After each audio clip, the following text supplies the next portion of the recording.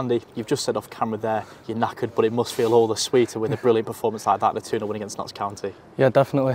Tough place to come, and I think everyone to a man was superb today. We had a game plan set out, and I think everyone was perfect at it, and a well-deserved 3 points. With a bit of disruption in the week in terms of losing Ryan Barnett and Owen O'Connell through injury, Jordan Tunnicliffe going out of the squad in the warm-up through injury as well, how pleasing is it to almost have implemented the game plan in that way with all that disruption as well? Yeah, definitely. Like I said, we've got good squad depth, you know what I mean? We know we've got players who can come in and perform, and like I said, I think today that we've done it, and been perfect, yeah.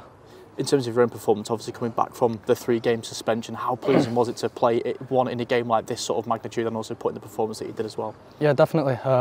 You know, after it, a couple of weeks out, and just get chucked in the game, you know what I mean? And obviously this is a tough place to come, they're a great team, and you just got to be confident and believe in yourself, and believe in the team, which I do and everyone does, you know what I mean? So yeah, I believed in it, and we had a good feeling this morning when we were talking on the coach coming here, and we pulled it off, yeah. It was a game where there was always going to be chances, especially deep and late on into the game. How impressive was it in the way that we took both of them in such a quick succession? Yeah, like I said, I think Ollie's come on and then just got in the end, and he's got a goal after about 5-10 minutes being on the pitch, so we've got players who can do that as well. And yeah, I think today we had a game plan, and like I said before, everyone stuck to it, and I think we was really good today. Whilst we were clinical in one end of the pitch, at the other end, Arthur Conquer had a brilliant game, and the defence remained as resolute as they ever have been. Yeah, definitely, we were solid.